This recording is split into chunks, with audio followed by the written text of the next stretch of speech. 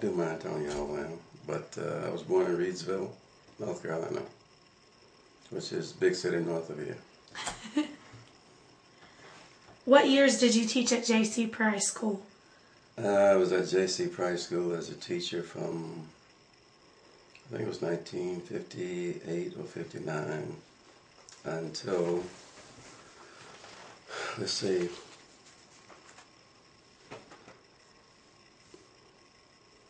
I think it was about probably 1959. What subjects did you teach at J.C. Price? Social studies. Taught social studies, and also my first year I taught math and English, but that was into that. But in the end I was also coaching football and basketball and baseball. What attracted you to J.C. Price and what made you want to teach there? A job. A job.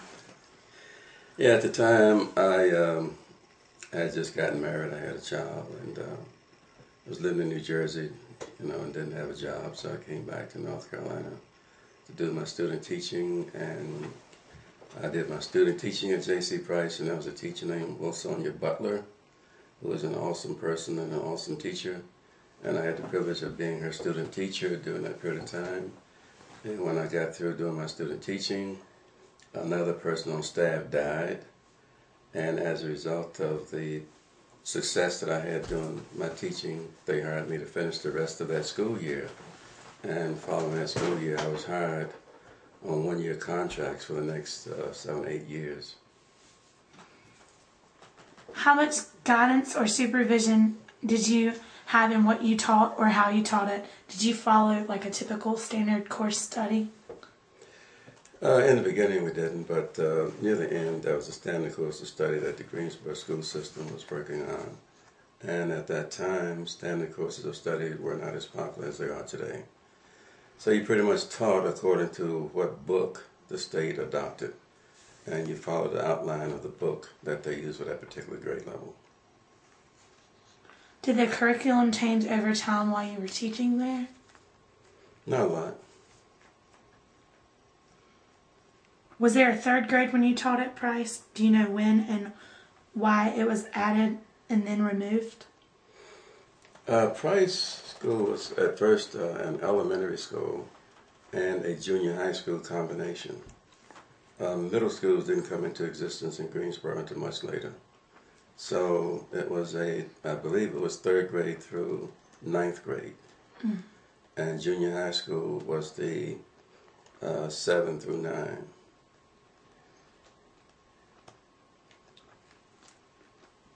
Did you live in the Warnersville community? No. Where did you live at that time, and what was that community like? Let me see. I lived in 2 places. I lived over near the baseball field on Lee Street, near Highway 29, around that corner, and there's a baseball softball field there. So that was fun because I was real young and I could go out and play baseball and stuff like that and officiate ball games during the summer, make a couple extra bucks. And then I moved to Kings Forest, and I lived there until about 3 years ago. And that was a upscale community. A lot of good values in the community. People on the homes, properties kept up nicely. So it was a good place to live. On one hand, what evidence did you see of the negative effects of segregation and discrimination? Well, you feel the negative effects of segregation and discrimination because you don't get when it was segregated, you didn't get the money, the funds, you didn't get the books. The books that we would often use were books that had been used in the white high schools in the community, and the books that we had were hand-me-down books. And before I left, we started getting our own curriculum with brand new books and the curriculum that you asked about earlier. But the big thing about desegregation was the fact that actually in many, many ways black kids lost out because it got to be a problem of discipline. And many white teachers were fearful of disciplining black children. So consequently, we just kind of took advantage of it. When you would come to J.C. Price in those days, you didn't see kids walking the halls. You didn't see kids with sunshades and shirt tails out and hats on in the classroom. I mean, you just didn't see that. If you did, somebody would help the guy take his hat off, like, come down on top of his head, and the hat would go off. So there's a lot more respect for adults and for themselves. And parents believed in the school. Right. So we didn't have adversarial relationships with parents, and we didn't have parents coming in saying, you better not hit my child, you better not touch my child, you better not discipline my child. The students understood that they were to be disciplined. The parents went to the school. The parents knew most of the teachers. So when you go home saying that the teacher did this or the teacher did that, sometimes that teacher had taught the parent. So it was always a win-win situation for parents, because when they sent the kids to Price, they felt that the kids were safe and that they would learn if they could and if they were willing. What were some of your memories of Price School? I remember when I first went to J.C. Price School, I was one of those kind of people that had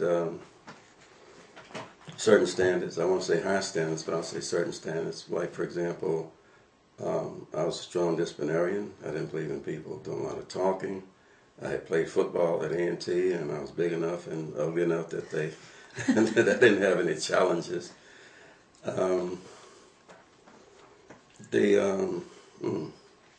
Got away from your answer. What was the final part of your question? Just what were some of your memories of the Price School? Yeah.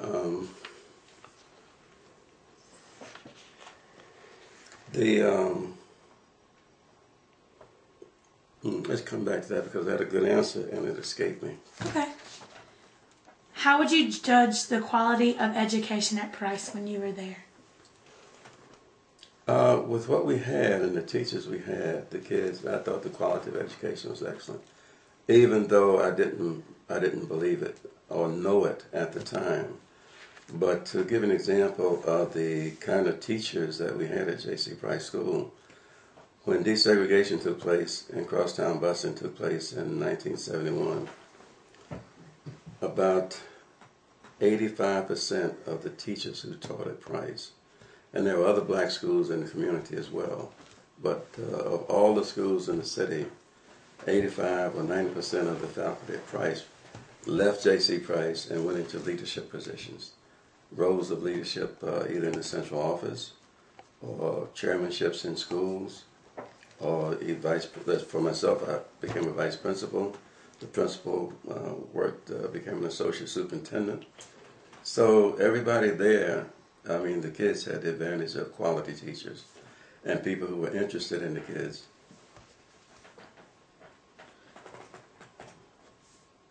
How did the education at Price compare to white schools in Greensboro? It would be hard to make that comparison because we weren't in the white schools.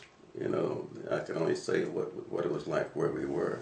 Right. And we can only assume what it was like until desegregation came along. Then I can tell you that's when the educational level seemed to have gone on a downward spiral rather than an upward spiral.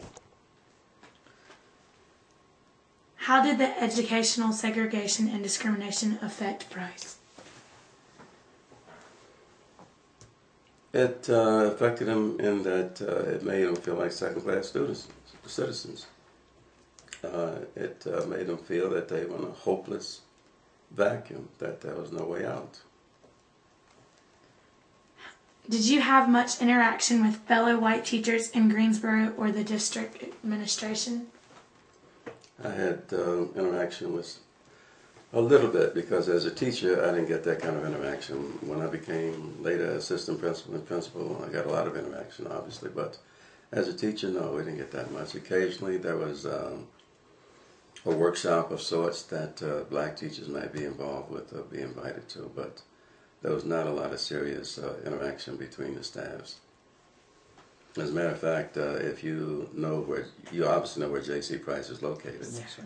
And to give you some idea about how things were, there was a school right up the street there, and it's still there. I don't know whether it's McKeever or what it was. Jones. No, not Jones. Jones is an elementary school, but right there on Lee Street. If you, because they changed the landscape, you can see it from Freeman Mill Road. Really? And it's on the right-hand side, I think. And J.C. Price is on the left-hand side. They're about maybe a tenth of a mile from each other. The old McKeever, right? Yeah. Yeah. And they both, you know, had the same curriculum, same, you know, junior high school. Mm. But one was for whites and one was for blacks. See, that was, you know, that was double, you know, a situation that did not need to exist. And of course, later years, you know, they closed McKeever.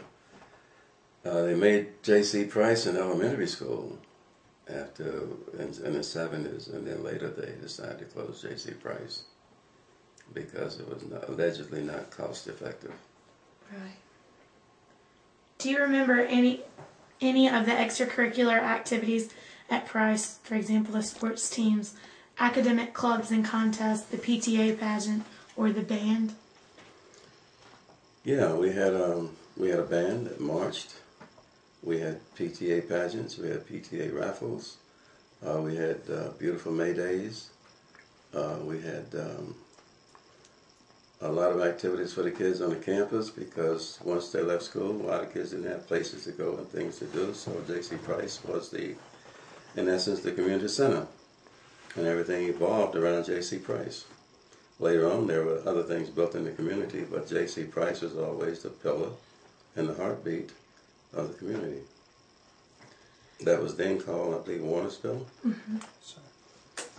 How do these extracurricular activities and No, they had, before that, getting away from that part of it, we had academic, we had debating teams, and then of course we had all of the athletic teams. And we didn't get to play,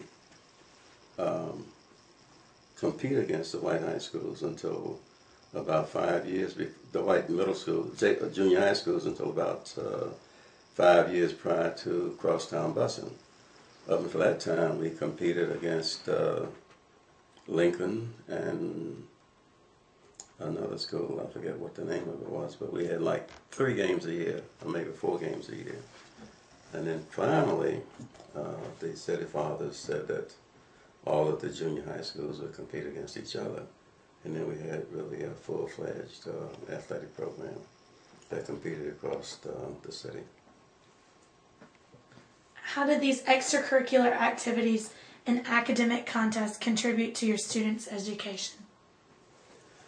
It was something that the kids, the students recognized that they had something to do and something joyful to look forward to other than the classroom. Right. Do you remember the school code or the school song? No.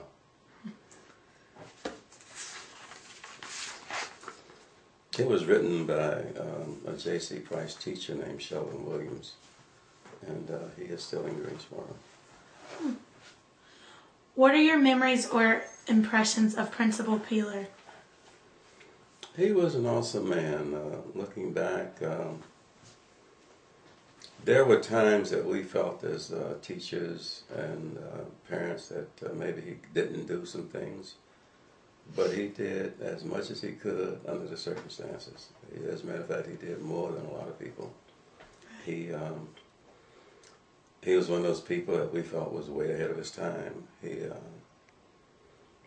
He was good in technology, audio visuals. As a matter of fact, he wrote proposals that to some company, and that company gave the overhead projectors at that time. They were just coming into good usage. They gave every school in Greensboro overhead projectors for the classrooms, and Mr. Peeler got about that much press in the paper and about 5 minutes recognition with the superintendent. But everybody benefited from him. So he was an awesome man. He did everything he possibly could with what he had to work with. And the kids loved him, but he was very strict. The teachers loved him, and I thought it was pretty good. What type of disciplinary standards and expectations did he have for his students? He expected them to have respect for each other and respect for the teachers. And when they didn't, we paddled kids in those days. Do you remember his morning announcements? He made morning announcements. His morning announcements were standard, like in any school. The activities for the day, if there was anything to be that needed to be known.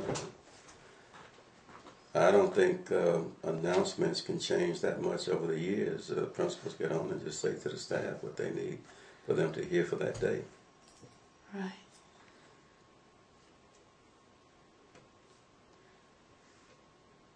How did you teach? Obviously, you taught in another school after Price. No, I didn't. You didn't?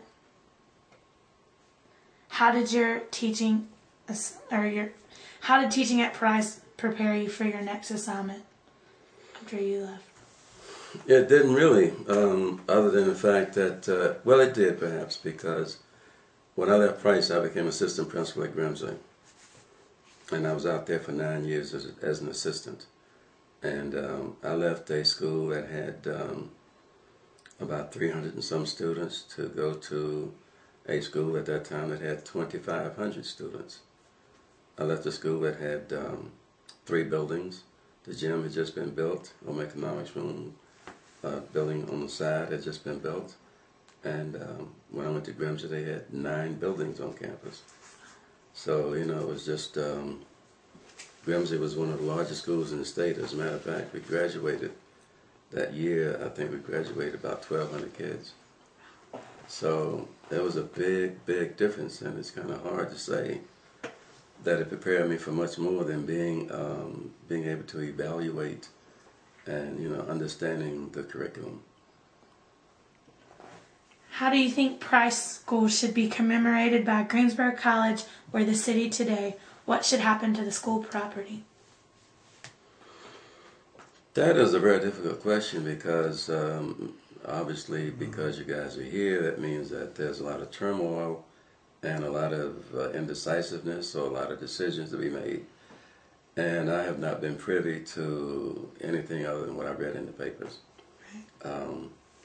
Hadn't really thought much about it until I started reading it in the papers. I don't know how much the people in the neighborhood seem to remember the days. A lot of people who live there now went to school at J.C. Price, and I didn't go to school at J.C. Price, and I don't have the same kind of roots and feelings that the people who live in the community have. And apparently they grow a lot deeper and a lot stronger than I'm able to articulate to you today. So if I were them, I would be very, very concerned that a building be left or something in the building, or I'm not sure. I think a commemoration statue or bust of Mr. Peeler and maybe some history about the school itself. There was a guy named J.C. Price who also was president and founder of Livingstone College in Salisbury. And I think the main thing that I would be concerned about is that the history of the school. I mean, its founders, why it was there, and the purpose. Right. That concludes our question session, but I believe we have, through our research, one of our groups, if I brought it with me, found I think it was like a class picture.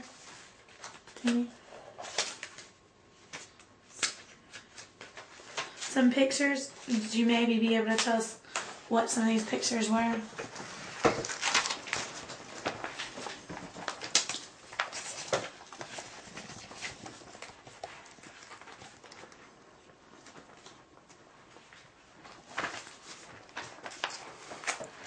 This picture is May Day.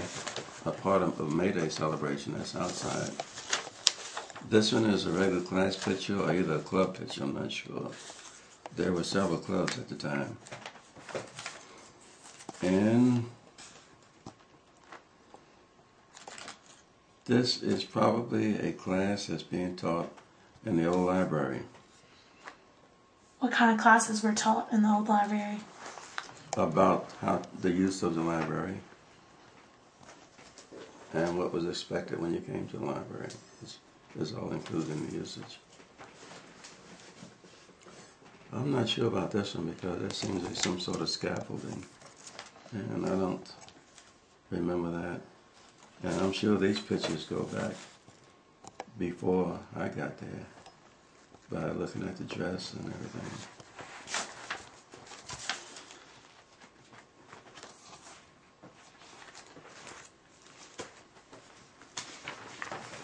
J.C. Price only had two principals to my knowledge. That was Mr. Pure, and then the last couple of years, Mr. Swan became principal. Thank you very much. Have you talked to a person named Catherine Barber? We have not. I'm not sure if the other group has. I'm not sure. I haven't looked it up. That you really do need to talk to her because she is one of the few people remaining who spent most of her career at J.C. Price, and we still have a group called the Price Peeler Family, and it's a group of teachers that's gotten together every year since integration. And of course, the ranks have gotten very slim with people having died. Do you have any way of knowing maybe how we could get in touch with her? She's in the phone book. And can you tell us her name again? Catherine Barber. And if it's not in there listed as Catherine Barber, it would be listed under Jimmy Barber. But he's dead, but I don't know that. Some people don't change their names in the phone books when their husbands die. But he was on the city council for years. Okay.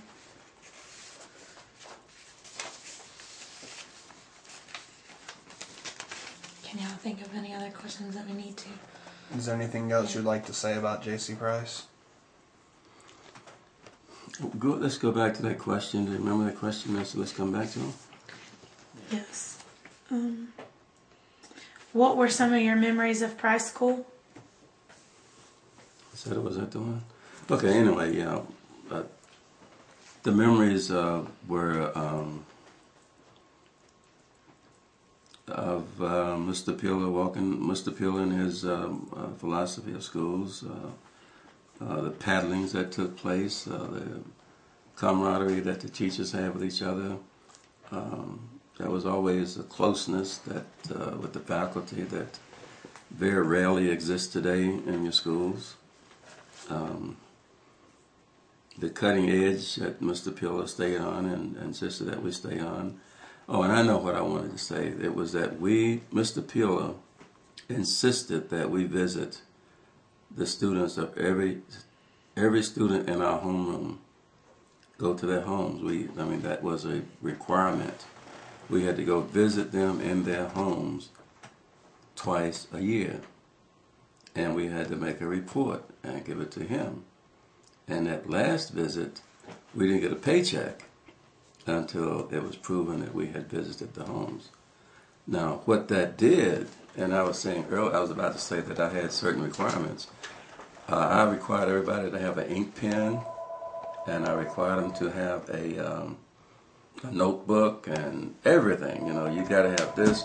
If you do your test in writing, you're going to get an F because I require ink. And that was because I had not had the opportunity to know that these kids were in such disarray at home that they were fortunate to be able to come to school and do as well as they did. And that the discipline and that everything they got came from J.C. Price School. So that was what happened. When I would go visit some of the homes, it was before what they called the Warnersville project. I'm sorry. Maybe I have to edit this out. I'm sorry, but the Warnersville project was that all of the old houses over there, the slums, and it was a slum area. That slums they were cleared out, and then the brick that you see over there now followed the slums. But when we went into those homes, sometimes there were 2 and 3 kids sleeping in the same bed. You know, the parents just couldn't do any better at that time. Right. So it was a lot of poverty in that area. And when the kids came to school, some of them were just lucky to be in school and willing to learn. Those are the kinds of things that I remember about J.C. Price and why J.C. Price meant so much to the community. And some of those very same kids whose homes we visited then remember that, and they remember what J.C. Price was to them, and that's why they're fighting so hard to keep J.C. Price in some way in the community with, in some commemorative form that they would accept.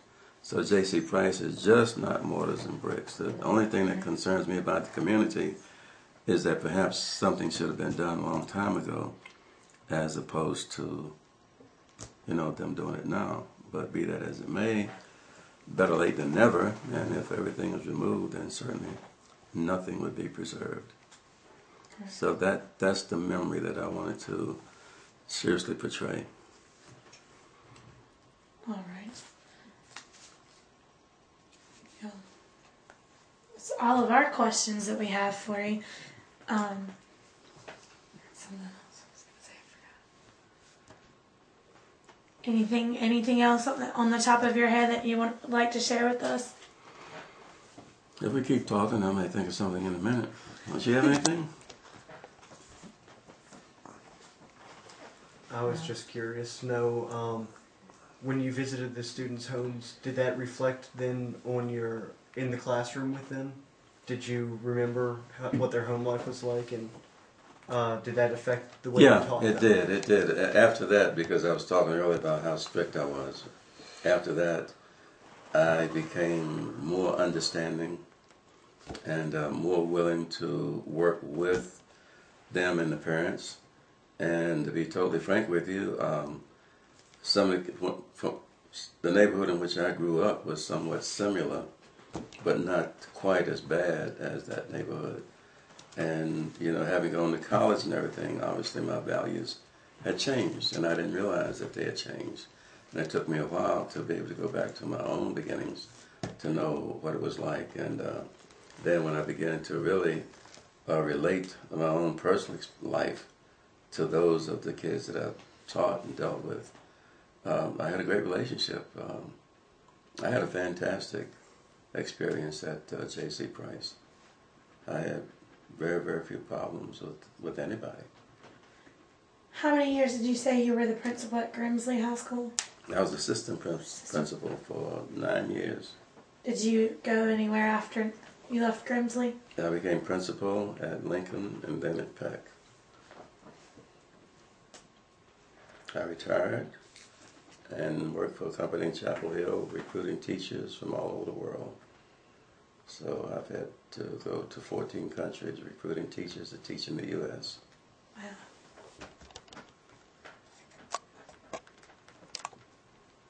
So I still broadcast football for ENT, play-by-play.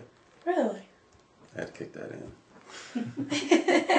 We haven't won a game in 2 years, but that's okay. Hey, Greensboro College is right there with you. Last week was about our first win in a while. Yeah, y'all's former coach, he did a coaching clinic at our school about 2 years back. The one before the one y'all have now. One that led you to was a conference champions? George Small, or The Bill big one. Hayes. The The big one? Yeah. That was George Small. Yes, Coach Small, yeah. Nice guy. Yeah. J.C. Price was, it was just really like I said earlier, I guess the best way to think of it was a community center. Okay. Because that's where all of the social activities, those kind of things started. The community used the school. And then I don't remember the year that Warnersville Community Center was built. But, maybe somewhere in your dissertation you might make a footnote of how it was, and what it meant prior to the Warnersville Community Center being built. And as a matter of fact, when I started coaching, that athletic field out there, I was the one who designed the plan for that field, because it was gullies and trees and bottles and a virtual dump yard down there. Right. And we didn't have a track to practice on. And so finally I was able to talk Mr. Pill into putting pressure on some of the people that he knew. And they came over and they bulldozed it and cleared some of it off. And then later on we were able to get them to come back when they built the gym and bulldoze the rest of it. So now you got a nice flat field out there. Yeah. And I feel like I'm responsible for that one. Because that's where I had to coach football. The baseball field was up on the left. It was up there by itself, and it didn't really have much of an outfield. When I say on the left, I'm talking from the school looking over the field now. Okay. It was on the left up in that corner. And then we leveled all that other off. And then to have a track out there so that we could practice to compete with the other kids in the city, they came over one afternoon with a little, not a backhoe, what do you call that tractor that's got the blade on the back, about that wide. Front loader? No, not front loader. Oh, anyway, they got that, and they put a big oval. Mm-hmm. They didn't even measure it. They just put a big oval, and they dug into it a little bit, and then they filled it in with some stuff that wasn't much. The grass grew over in a while, but at least that's what we called our track. Mm-hmm. And then it was easier to practice football. We had prior to that, we practiced on about 30 yards of, before the guys would run out of bounds and hurt themselves on some debris, mm-hmm. or in a gully or a tree. So once the area was leveled, it became a very, very attractive area back there. It's a very pretty field right now. Yeah. Yeah, it's nice. No, I could be upset about that because that's my field.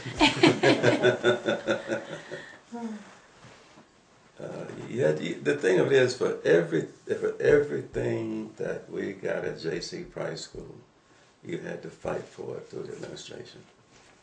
I was shocked when I went to Grimsley.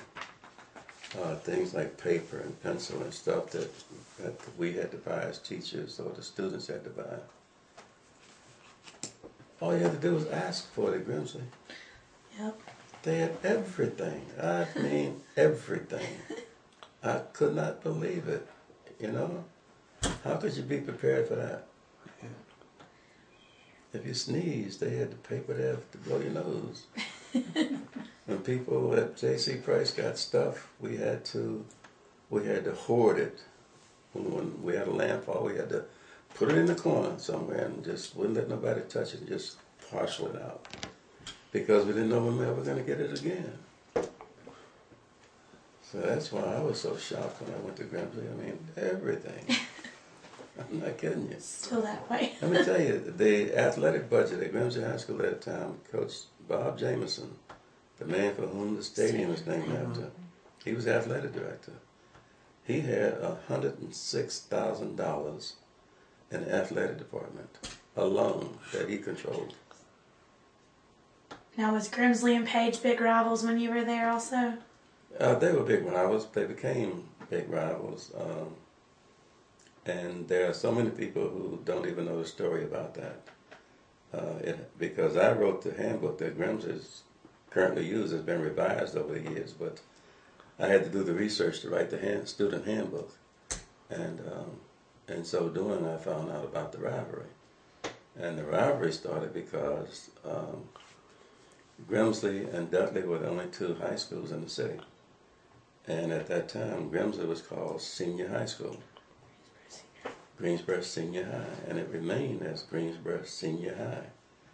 And then Smith was built, and it split the Dudley community, and Page was built, and it split the Grimsley community. And then the people at Page said, "How dare you think that you are the senior high school in Greensboro? We have 4 senior high schools. So therefore, you get yourself a name. And they forced Grimsley, they forced senior high school through the Board of Education, and a lot of hurt feelings to get a name. And what I discovered was they found out that they wanted to keep the G for Greensboro in there, you know, like GHS, you know, Greensboro High School. So the strategy was to find somebody that they could name where they could keep the G. And this man, George A. Grimsley, I think, had made some great contributions, but they liked him primarily because of the G. And so they maintained the GHS. And as a result of it, Grimsley people resented what Page had made them do. And the older people in Greensboro, your power brokers and people with big money, are still upset. And if you ask them what school did they go to, senior high, proudly and very bravely. Grandparents, that's what they tell me. They won't say Grimsley. They won't say Grimsley. And so that's what started the rivalry. And over the years, it has gotten exceedingly worse. But it didn't just start last year. When I was there, the Board of Education considered taking the money to give to that they made. They considered just not having the game and just giving Page $3,000 and Grimsley $3,000 and say, y'all go your separate ways, but don't play the game, because it cost the city Board of Education more money to clean up the mess. Because on Grimsley's campus, everything would be red. On Page's campus, everything would be blue. And so you had to get people to sandblast it off the buildings. And Page had a beautiful garden over there that on the corner by Cone Boulevard. Grimsley guys went over there one year and took the motorbikes, rode all up to it, tore it all up. Coach Jameson's car was blue. They painted it red. I mean, some stuff, man, that's been out there. But it's been a rivalry is a rivalry, and that's one of them. But that's why it all started, and so many people have no clue as to why. That's so I thought it was very interesting. Did y'all have anything happen like that with y'all's rivalries when you were at J.C. Price? No, Lincoln and J.C. Price were the only two black junior high schools, and they had a good rivalry, but not like that. I mean, there was a guy at Lincoln named Chavis and Mr. Peel, and they lived next door to each other, and they didn't like losing each other, but they also believed in discipline. And you just, it's just that the J.C. Price kids were disciplined. I mean, they were some tough kids, don't get me wrong. And they would do anything that they could do to get away with. But they knew that if they did certain things, that there would be a consequence. And today, sometimes, I'm not so sure there are consequences. And the parents seem to support the behavior, black and white. I was going to ask you next, do you prefer the way it was at J.C. Price to what it is today for disciplinary measures? I don't know. I don't prefer the separation, but in so many ways, I think the black kids lost out. But there are a lot of kids who have done well as a result of it. There are a lot of gains that have been made. So I would certainly not advocate in any way of going back to the way it was. But the discipline thing is the thing that bothers me most. Because one day at Grimsley, I was walking down the hall and saw a black kid in the classroom with a hat and sunshades. My first year, I'd been there about a month. As a principal coming out of the classroom as a teacher. And I said, what's that guy doing there? So I backed up to get the teacher's name to talk to her about that. And then I looked over there, and there sat some more people with shades and hats on. Went down the hall, so I put my pistol in my pocket and went on about my business. You know, it was just, they allowed it. But that wasn't the way it started out. Of course, the black kids today is just, I guess, a continuation. And a lot of white kids are just as bad, but it's not made as public as it is when a lot of black kids do stuff. Not always, but there's some inequalities there. Linda McDougal, do you remember her? Mm-hmm. How long did she teach at Price?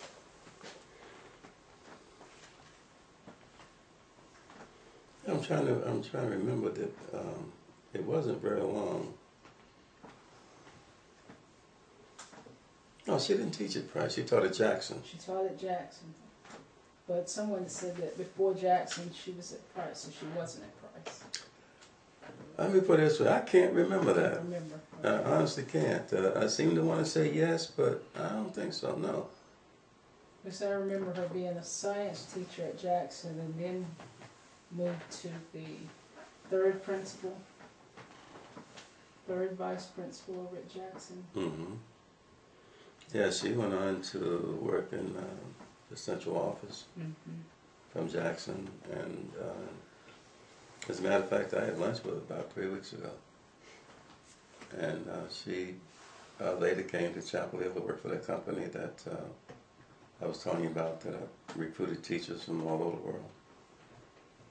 Well, we got teachers teaching in the U.S. from 48 countries, 116 only in Greensboro, well, in Guilford County. But she just stopped working for them about a month ago, 2 months ago. So she's back into retirement. Okay. Now, Mr. Shelton Williams. He's the one that wrote the national anthem, the Price school song. Okay. He's still living, and he's not doing it. I think he might be fixing musical instruments for somebody. And my next question was he affiliated with the band when he was at Price? Yeah, he was the band director. Okay. Yeah, like I say, he wrote the school song. Yeah. He used to have a jazz band. Played in the city, played all over the state. Is he listed in the directory? The telephone director? I really don't know. He might be. I don't know of any reason why he wouldn't be, but different strokes for different folks.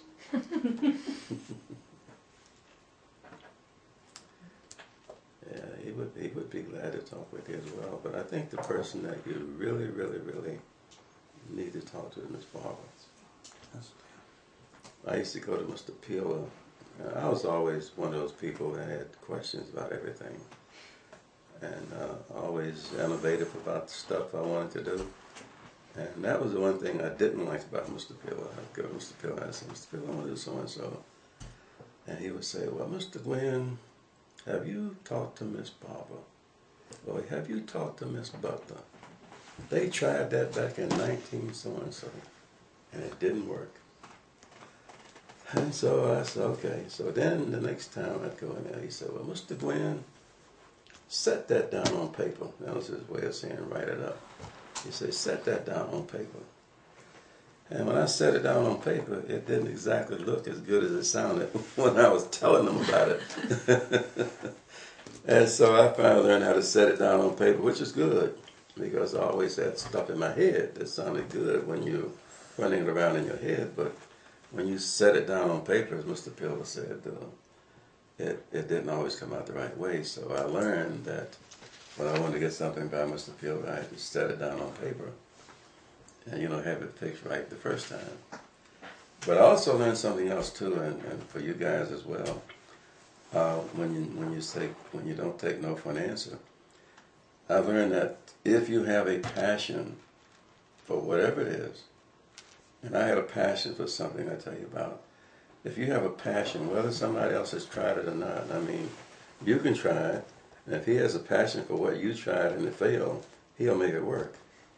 But you got to have that inner feeling, that inner passion. I started the after-school program with kids in the community because I knew that they couldn't study at home. They didn't have electric lights and everything. And so I didn't go to Mr. Peel with the program. I went to the teachers And so I got the teachers who were in the various disciplines who would stay after school and let their students come back for extra help after school. And so that was kind of the forerunner of the after school programs. And so at the end of the school year, I had almost 150 kids going to the teachers in the afternoon. Well, that summer, Mr. Peel got the program funded. But the next year, he put Mr. Williams in charge. Mr. Williams was a band director. And that was not something that he was really interested in. You know, nothing against him. It just he wasn't even in the curriculum area at that time as such. So after about a month, it fizzled and it was never recovered. But that's why that's when I recognized if there's something that you really, really, really want to do, you can find a way to do it if you have a passion.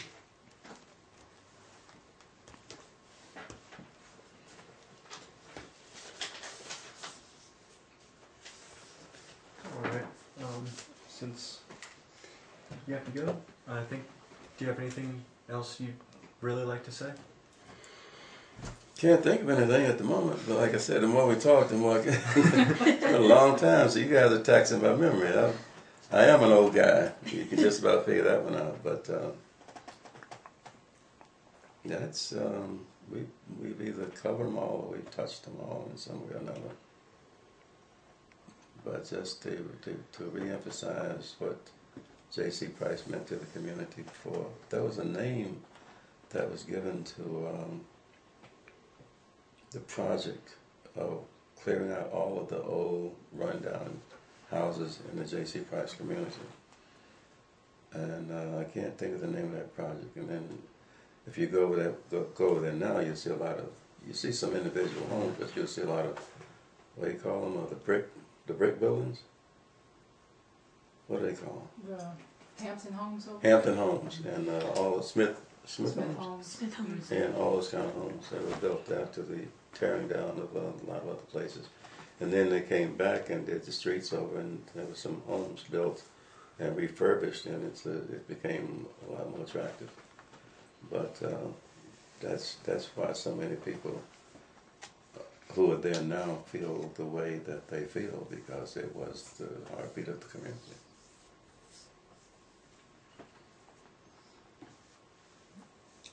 All right.